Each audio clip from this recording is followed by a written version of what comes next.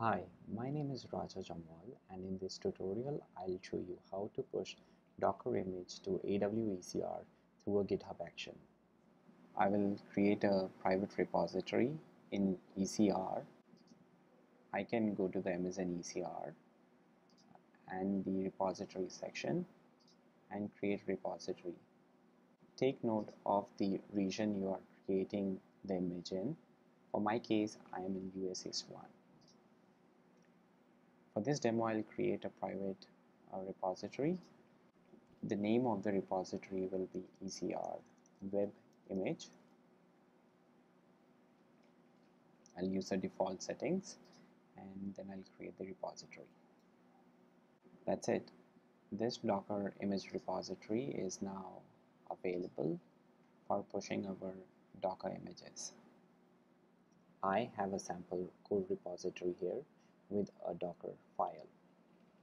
For this demo, I'm creating this Docker image from the base image of PHP with Apache server, and this copies everything in the web folder to the public HTTP path of the Apache server, and then it exposes the port 80 from the container, and then it starts the Apache server in blocking mode instead of the typical daemon mode.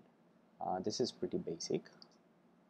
Now, for the build to happen using the GitHub action, I have added a GitHub action here. I have specified a trigger for every push on the master branch. Then on every push to the master, it starts the build using a Ubuntu latest image. The first step that it does is it checks out the GitHub repository. Then we configure the AWS credentials which are required for receiving the ECR authorization. Let me show you how you can create a AWS user with the required permission. For creating the user, you need to go to the IAM service in your AWS account. You need to go to the users, add new user. Let's say for this user, we are calling it GitHub. Since we want to receive an access key and secret, we want programmatic access for this user. For the permissions, I'm going to add a policy, existing policy from AWS, which has at least ECR write permission. For our use case, this existing policy with EC2 instance profile for image builder, ECR container builds should be sufficient.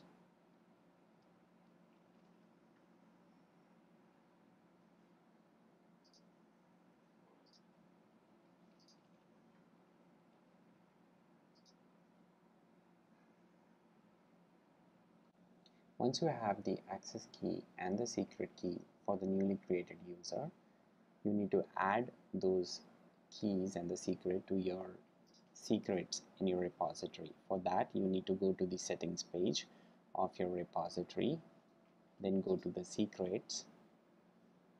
I've already added the access key and the secret key for this demo, but you can add a new access key. You need to specify the key name and add the value here, then add secrets. So going back to our original GitHub action, the next step will take care of logging into Amazon ECR and receiving the authorization and configuring the Docker client on the CI. In the next step, you need to specify the ECR repository name. In this case, it will be ECR web image. Then the Docker build command will take care of building the Docker image with the image tag, which will be the SHA of the commit that we are building. Once it is built, we will push using the usual Docker command to the repository. For this demo, I will make a small change to our README to verify if everything is working as expected.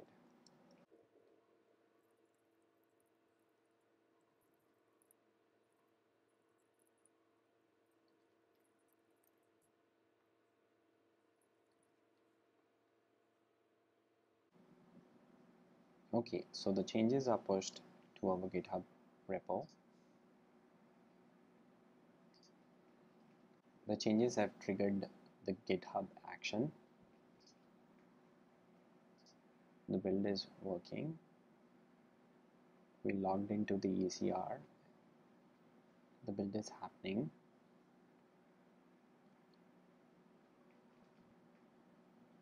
It should have pushed the image on the AWS ECR, and there it is, the latest image from our latest commit. There is one more thing that I want to talk about, that is lifecycle policy. In ECR, each repository has some limits on the number of images that you can hold, and you are also charged on the size of your Docker images. What lifecycle policy allows you to do is create rules for the lifecycle of the repository. For example, I can create a rule here which will automatically remove all the images which are like 2 days old.